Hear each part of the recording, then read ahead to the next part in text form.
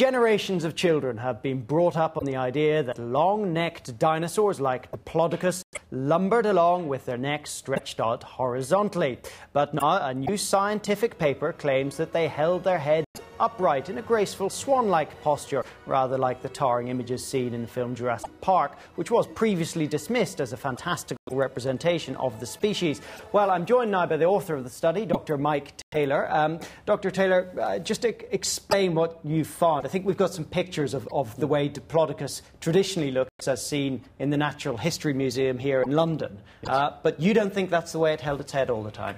No, you think it's more like this one? Traditionally, sauropods were depicted with very high-posed necks, like this one in the museum in Berlin. But in the last 20 years or so, it's become much more orthodox to show them with their heads very low, their necks drooping down towards the ground. Which is the one in the foreground here, but you think Exactly. that they held them up high? We think that that's what they were doing more often than not. And the reason is because this is what animals do that we look at today. So a lot of